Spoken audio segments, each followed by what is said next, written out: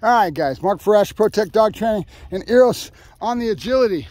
And what I've done is I picked a couple items that he can do really easy. The barrels, he goes over the carpet, a lot of help. Food's right in front of his nose. There's some things I'm doing on that I'll maybe accent in a day or so.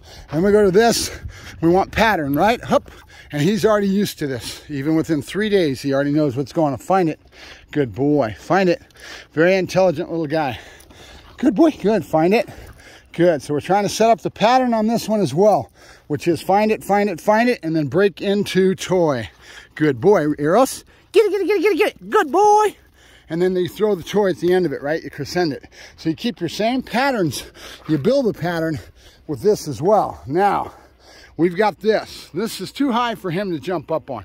And the lengths across, he wouldn't understand it. But you can break him into it and get him doing it just by picking him up. So we're going to put the phone on the tripod and get it set up for you. And then I'll kind of show you how we do that, okay? Good boy. So what we're going to do is actually, I'm going to keep it a little bit towards, because I want you to see the sway bridge. All right. Eros, come on. And Eros is over here doing his own thing. Come on, Eros. Come on, let's go. Good boy. Yay. He's over on the wacky boards doing it on his own. Okay, so we're going to do this. We're going to go over here and notice one of the things, guys. I put him back on the flat. He's wearing the pinch, but he's not on the pinch. And the biggest reason for that is that you do not want to have any corrections associated with something you want totally positive. So you always take him off the pinch, off his correction item, and when you're working him through this, it's always a positive thing. A lot of praise, a lot of food. If he makes mistakes and falls off, you don't really worry about it. You just come back at it again, and he starts learning that he's got to do this in the right way, and they love it anyway. This builds a lot of confidence, the agility. Come on, now think about his age. He's so small. Hup, hup, yay, good boy, hup, good boy, hup, I got you, good boy, I got you, good boy, good, hup, hup, yay, hup, yay, good boy, good boy, all right, let's go, yay, good boy, all right, hup, hup, good boy, come on, haha, good boy, baby, good boy, go on. Hey, I got you, come on, there you go, good boy, get it, good boy, yeah,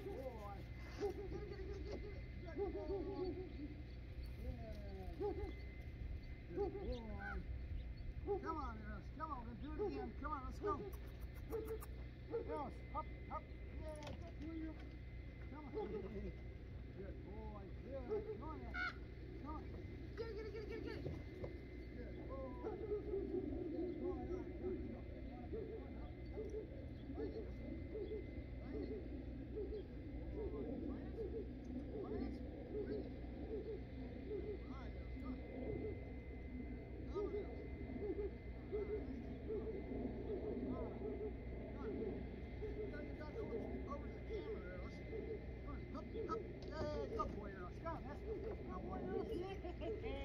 Good boy, Eros. Get it. Good boy. Come, nope, you can't have any food off the ground. Good dog. All right, guys. So that was a little demo of the agility. So let's go over some rules that we do when we do this. When I start agility, I usually try to do what I've been doing with him. Put him on the table, put him on the bowls, things that he's already familiar with. Get him flowing a little bit and then break real quick and go over to his agility. When I go over to the agility, I say agility to him. Let's go do agility. Come on, agility. I'm giving him a marker word that's going to mean that he's going into that. If you ever see the ring sport guys, they always say the exercise right as they start it. And they cue the dog that way, you know, whatever it may be. They cue the dog into the exercise with a cue word, right? So in this case, it's agility. Let's go do agility. Come on, let's do agility. And then I go over and I start my agility routine. I start wanting to flow through all the items that he can do. I'm not doing all of them, obviously. Can't jump on the high, he can't go through that window, he can't go over the 7-foot wall, but we're gonna do what he can do. That's all really related to his balance and a little precarious, like the wacky boards there, right? Or the sway bridge here, where it's really onshore for him. And when you start this when they're young like this, it's gonna give the dog a lot of confidence, can give him a boost up, real important. So the other thing you notice as I put him on the flat collar. there's no corrections that you want. You want all positive. So I don't want any negative as far as what he's going in to do. We're just going to coerce him with the food, a lot of motivational chatter. I'm trying to make him feel very positive about doing the agility, okay? And then the other thing that we do is when we go to do something, we usually do it in patterns of 2s and 3s. So I'll run him through the wacky boards once, I'll come back and I'll do it again. If he falls off, I just loop right back to where he's at. I might cut that in half with that wacky board and start at another position, but I always make him come around and do it again. And we do patterns of 2s and 3s because, again, that's what it's all about, the powers of 2s and 3s. In learning, the more you do this, the more he's going to start grasping the concepts, because you always do things in patterns of 2s and 3s. He's going to learn faster. He's going to be able to grasp what you're trying to get across to him, because he understands that when things happen in pattern, that's what Dad wants me to do. So we start that at a very young age. Everything's in patterns of 2s and 3s. The powers of 2s and 3s goes deep in everything I do, and that's how a dog learns. And when you build that way, you're stretching that muscle, and that muscle starts to build better and better as he grows up. You get a very intelligent dog, a very receptive dog to what you're trying to do, because they understand the logic of what you're doing over time, right? Because it all adds up. 2 and 2 always adds up to 4. Remember what I said? All right, so we're done for this. This is the agility, kind of a primer on how I do the agility. We keep it easy for the dog. We don't throw anything over that he's going to fail. We want to always have him succeeding. So we don't want to fall him off and falling on his head.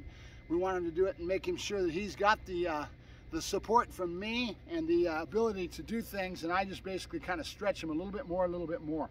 So I'll talk to you guys later. Mark Ferrasci, ProTech Dog Training, and Eros doing our agility. Good boy, good.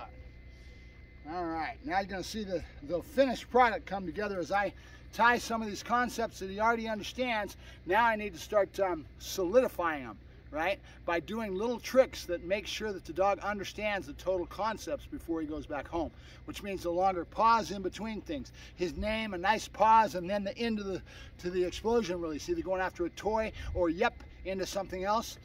Start accenting the voice a lot more, and the verbal command a lot more than helping him with my body language and all that. It's not going to happen overnight. We just basically try to phase that out, right? We're always trying to grow the dog and his ability to understand what we're asking of him and what he's doing.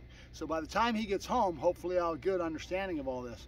And I've got to work with the owner. They're going to come out for a lesson this week, and I'll let him go when his time. I think he's due to go home on the 18th. Usually it's a 30-month training program, and you're paying me for my time. So I spend 30 days and I work the dog to whatever I can get him to work at. And then I work with the owner and we go through their phase, right? So that's why I always tell my customers, I don't do it like I used to. I used to say, your dog will learn X, Y, and Z. I don't do it that way anymore, because I'm working on the dog's brain and where is his head at in the work. We're going to get there. We're going to do all this stuff. He's going to work. But the problem is that I do not build that way anymore. I don't worry about the dog succeeding with the actions. I care about where's the dog's head's at in the work, and whatever he gives me is what I'm going to get. And I'm not going to push him too hard and yank his head off. I don't do the yank and crank anymore. Those days are gone, right? So I'm building a house. The whole goal is to make sure we do this right so that he becomes an excellent dog and they can rely on that, right? Again, they're paying me for my time, right? I thank you very much. Mark Ferrasci, ProTech Dog Training. I'll see you later.